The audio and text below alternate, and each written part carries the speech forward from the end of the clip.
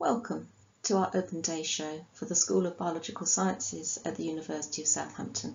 It will give you the information you need to make that important decision about your university choice, and I'm delighted to have the opportunity to tell you about our school.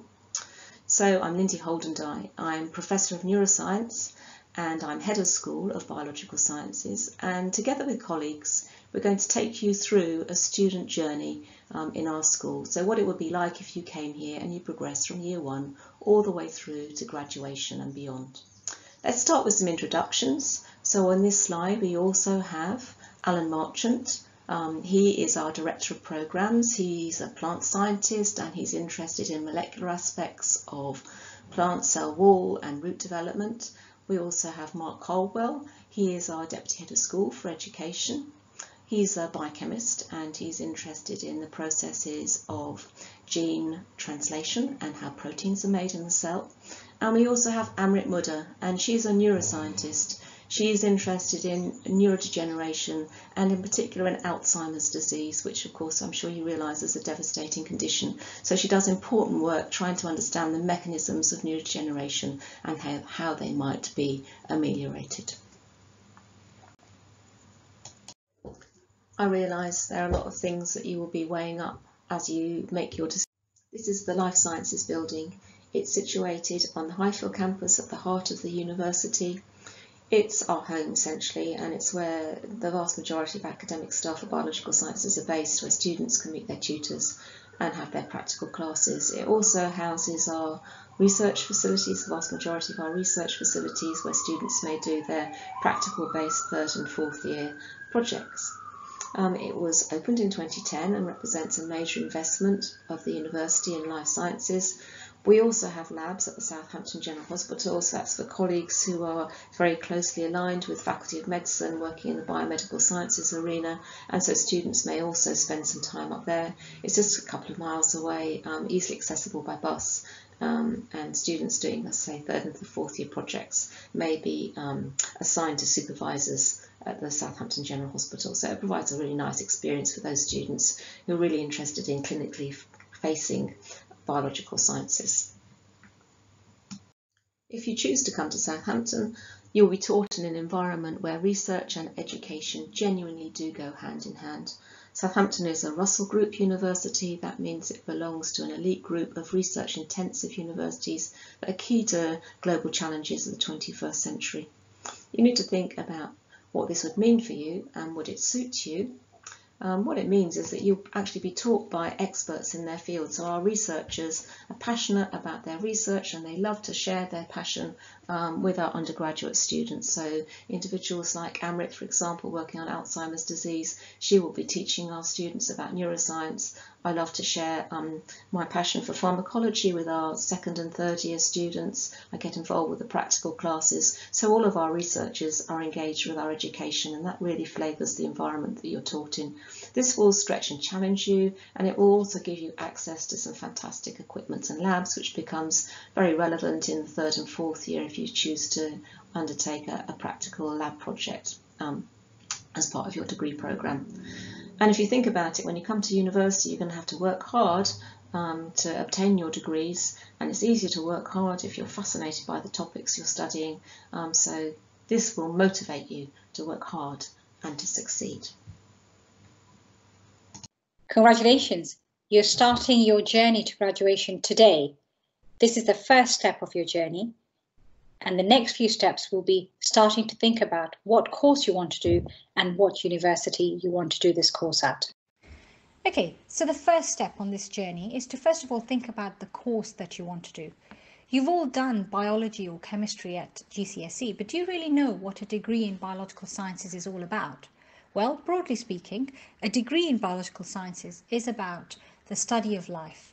It's about the study of life at the level of the molecules found within cells, how those cells make up tissues and organs, how those tissues and organs come together to form systems, how those systems operate in an organism, how that organism interacts with other organisms and with its environment. That's what biological sciences is. If you're interested in all of these topics, but from the human biology perspective, then our degree programs in biomedical sciences, in biochemistry, in pharmacology, and in neurosciences may be of interest to you. But if you are more keen on learning about this from a plant and animal perspective, then our degree programs in biology and zoology perhaps are more for you. All of these degree programs are offered mostly either as a 3-year bachelor's program or a 4-year master's program, the only exception being pharmacology, which is offered only as a 3-year bachelor's, and neurosciences, which is offered only as a 4-year integrated master's neuroscience. You can learn more about the material that's covered in these degree programs if you follow this QR code. Right, you've chosen the degree program you want to study. What's the second step? You think that the program that we offer is exciting and interesting, so you apply to us. We read your personal statement and we then decide whether or not you're suited to our course based on this personal statement, so do write it carefully. There's hints as to how you can do that in that PDF called Demonstrate Your Ambition, which is the thumbnail of that is on the slide. So you apply to us if we want to make you an offer based on your personal statement. We'll expect you to get 2 A's and a B if you've applied for the bachelor's program, or 3 A's if you've applied for the master's program. We of course also make contextual offers. If you accept our offer and you put us down as your first choice, you have the advantage in that if you don't get the grades that you wanted, we would still prioritize you if you missed by 1 or 2 grades, if there are places available when your results come out. So all well and good, you get your grades and you arrive in Southampton. The third step in this journey, you've come to Southampton and your degree is beginning. What happens in that first week? So we are very proud of the pastoral care system that we have in place, as well as a lot of other support networks that are there to nurture you and to support you and essentially enable you to achieve the ambitions you set yourself. This personal tutorial system that we have in place is one whereby you're assigned a tutor in the first week that you get here.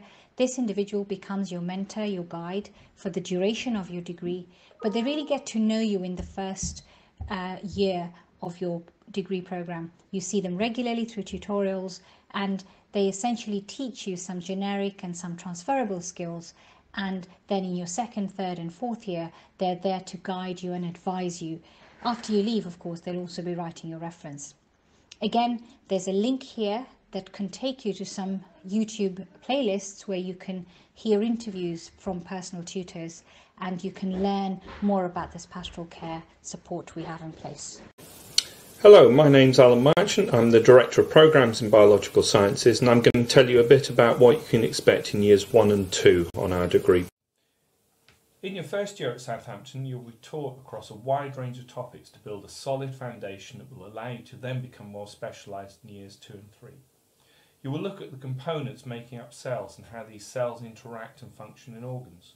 You will discover how organisms function and how they interact in ecosystems. We'll teach you how to design and analyse experiments to test hypotheses, and as well as taught lectures, you will gain hands-on experience through lab and field practicals and workshops. A week-long lab project or residential field course after Easter in Year 1 will provide an opportunity to put what you have learned into practice. You will also have tutorials with your personal academic tutor every other week during the first year. You'll be able to become more specialised in the second year through selection of optional modules, and the number of optional modules that you can choose will be dependent on your degree programme. You will also have some other decisions to make. Do you switch between a 3-year BSc and a 4-year integrated master's programme, for example? Do you opt for a more general degree such as biology or biomedical sciences, or one of the more specialised degrees? The common modules taught in Year 1 across all of the degree programmes allow flexibility to switch between programmes, and your personal academic tutor can help in you making these decisions. The second year will further develop your knowledge and practical skills, as well as your ability to design experiments, analyse data and communicate findings. There are a wide range of options to choose from in Year 2. You can learn how understanding of the three-dimensional structure of proteins can allow for tailored drug design. You can learn how progress in understanding of immunology is allowing treatments against cancer to be designed. We'll teach you about progress in making replacement body parts using 3D printing, and how plant biotechnology is being used to make a range of products from plastics and biofuels through to improve crops to feed an ever-growing population. As well as modules from biological sciences, you'll also be able to choose modules in other subject areas. We also have other opportunities during the second year. Every year, a number of our students will do a summer placement between their second and third years. These are often funded by scientific societies such as the Alzheimer's Society or Biochemical Society. This again provides an excellent opportunity to gain valuable hands-on experience and contribute to ongoing research, which can lead to you being an author on a published paper.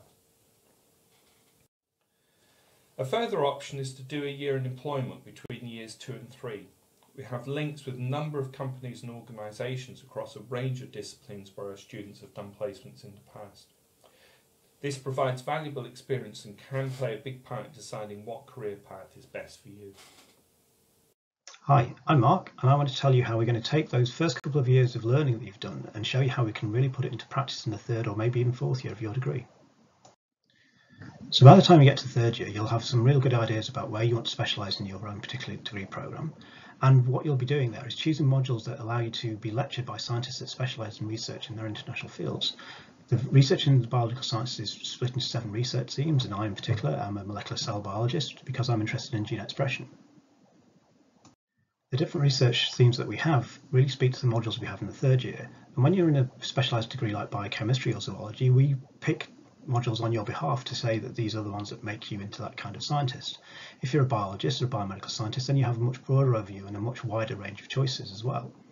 Again, you can take modules outside of biological sciences to keep a broader experience, something like a language, and more information about our module options is available online.